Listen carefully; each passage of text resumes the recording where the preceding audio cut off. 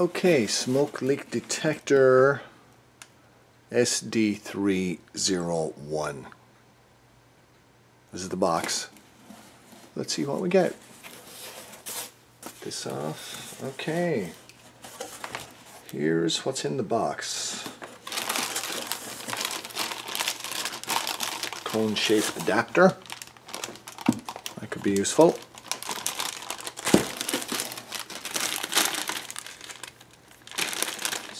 This is, there's our hose and a fitting looks like. We'll get a look at that in a minute. Hook, and this is our oil bottle, pretty sure, so hook to hang it, oil bottle, filler cap, another adapter, and power, battery connector for the unit. And then this is it. So let's take a look at this thing. Technical data on the back, power connectors, smoke output, company name, on and off button, couple of lights showing, I guess, when there's power and temperature, and oil inlet, oil fill port right here.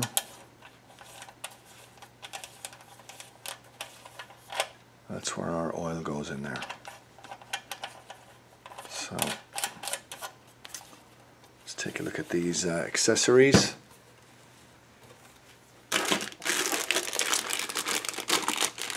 I'm not going to open that, self-explanatory. See what we got here.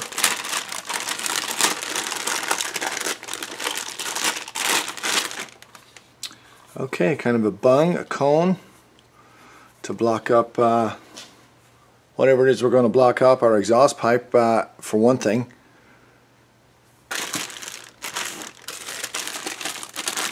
This bag has our hose.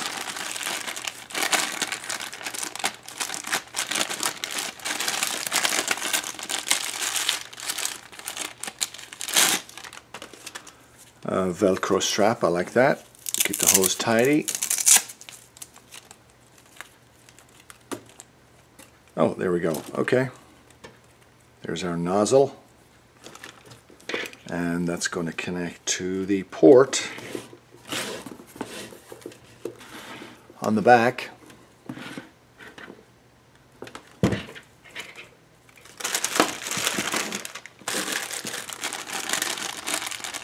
Our leads for power, car battery, and RCA jack looking type connectors for the back. And finally, I am going to open it after all. Hook to hang the unit, I assume goes in there. Yep, looks like it.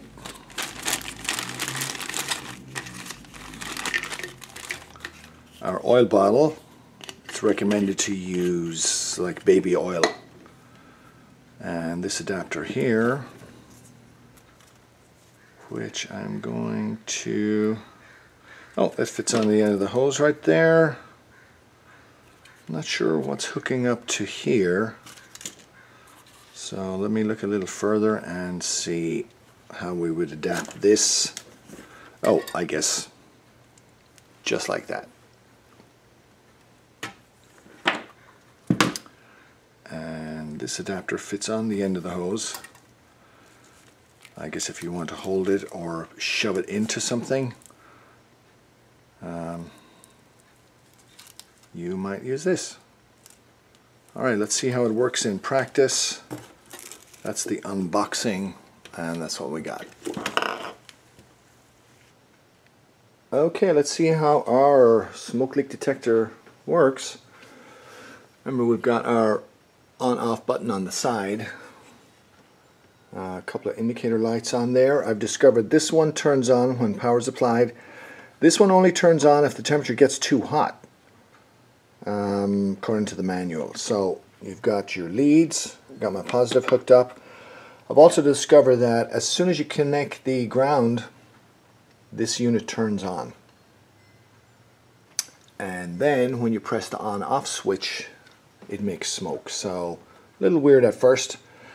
I've got the hose run to where my map sensor was. I've taken the map sensor out because I want to test from there back. I didn't want to disconnect any of the other lines because I'd like to include them in the test. So let's see how this works and how much smoke this thing makes. And here we go.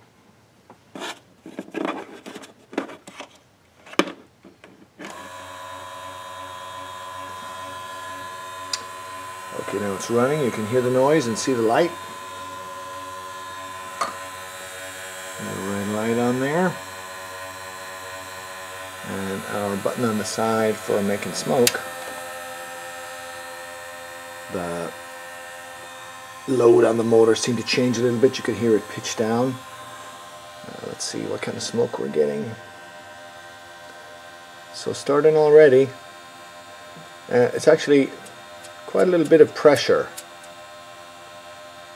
So I'm not going to shove it in there tight. I just put some electrical tape around there to fill up the hole. So you can see we're getting quite a bit of smoke.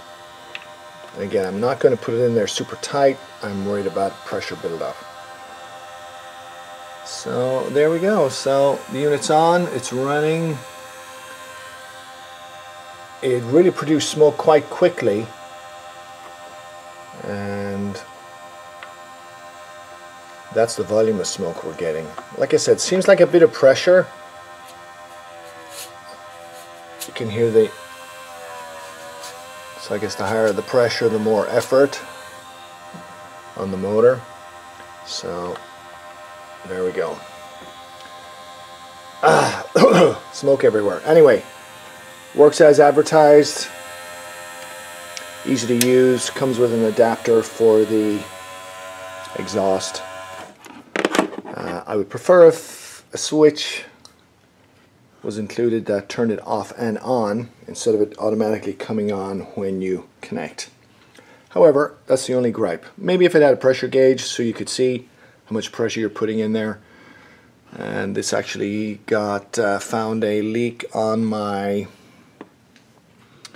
EGR valve, so that's a different story.